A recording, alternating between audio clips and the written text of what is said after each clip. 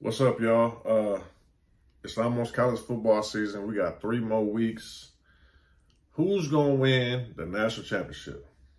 Okay, so starting off, let's go with the odds for the power index for, the gambling stuff, whatever. So number 1, we got Ohio State. Okay, they have a 36.7% chance to win. Right behind them, a number 2 chance to win is Alabama.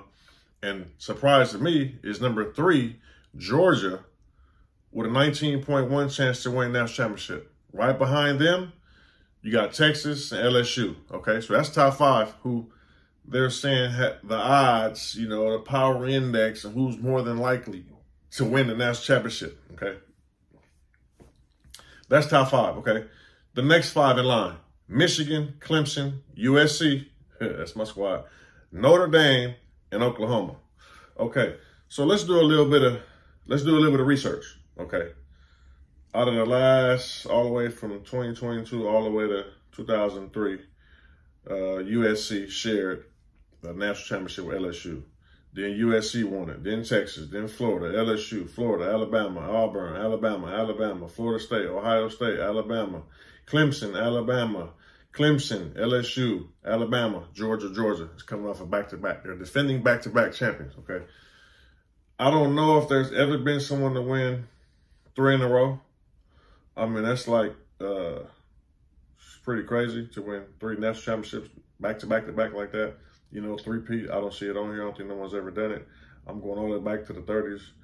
I don't see it's been done. And the odds makers don't see it being done. Me personally, I'm tired of the same team winning. I was tired of seeing Alabama win, back-to-back. You know what I'm saying? I was tired of seeing them go almost every year. And now, Georgia's dominating and they won back-to-back national championships. You know what I'm saying? Now, fuck what history shows us about nobody winning 3 times in a row. I think if anybody got a chance to win 3 times in a row, it's Georgia. I mean, they really come correct, what I'm saying? They dot all their I's and cross all their T's, what I'm saying? So they really coming correct. But they got them as number 3. Okay, Ohio State. I'm not really a fan of Ohio State. I got to be a little biased, what I'm saying? If I'm going to be realistic, they got Alabama number 2. I would say Alabama number 1. They got number 2. And I would say Georgia would be number 2, not number 3. Then I would say Ohio State and whoever after that. You know what I'm saying? Texas. They got Texas at number 4. Texas has an underrated head coach, Steve Sarkisian. He was at USC. He was an assistant at Alabama. He was a head coach at University of Washington. I mean, this is a real player's coach, you know what I'm saying? This is a real coach who's going to really, really make it happen. And they got him up there for a reason, I like him. I like what he's doing. The team is going to be well prepared. I think this is his 2nd year, whatever. They almost beat Alabama, too. So they got us at number 8. Number 8 at the odds to win national championship, which is pretty good, top 10. Lincoln Riley's 2nd year. We got the returning Heisman quarterback coming back. They need to move us up like number 4, number 5. So realistically, these are my pick. I'm going to say Alabama number 1. I'm going to say Georgia number 2. Ohio State number 3. USC. Hold on. Am I counting right? Hold on. My bad. Alabama number 1. Okay. Georgia number 2. Ohio State number 3.